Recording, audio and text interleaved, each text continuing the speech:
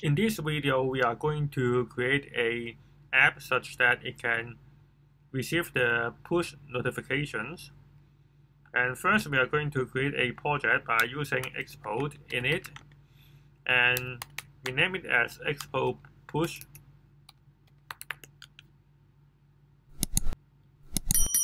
And we choose blank. Now we can go to the project by using cd-push. This is the folder name. And then we type code dot to open the VS Code. Now you can see inside here, this already have some code here. And if we go to the Expo documentation about the notifications, we can see there are something that we need to import. One is the notifications and the other is the permissions. So we also import this to our project. And next we are going to create a register for push notification functions. So at here we create async function and register for push notification. And then we create a constant, the status. And this is to wait the permission status.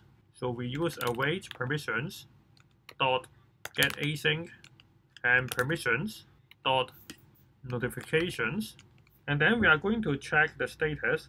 If the status is not granted, then we are going to ask for the permissions, and if again it's still not granted, then we are going to alert to let the user know that you haven't permit to get the notifications. So we type alert fail to get the push token, and then we returned. And if it also passed here, we can get the token by using token dot await notifications dot get expo token async and dot data, and then we return the token. Now at the start of the app, and we just want to register for the push notification when it first rendered the app, so we are going to use the use effect. So we need to import the use effect, and then at here we create use effect. And then since we just want to execute once, so we need to add a square bracket here. And then at here, we execute the register functions. And then we want to get the token. And then we catch the error if there is error. So now we are going to start the app by Expo start. Now we go to scan the QR code and open the Expo client. We haven't installed this, so we have to stop the server by using Ctrl+C, and then we use Expo install the Expo notifications.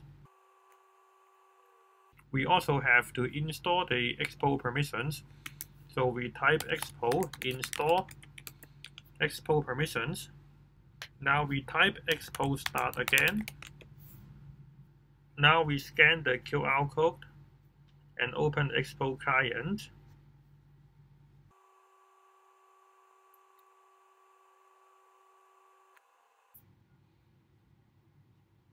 Now inside the terminal, you can see the push token. Now we can copy this, and we can go to the push notification tools, and then we paste the push notifications, and we type hello again.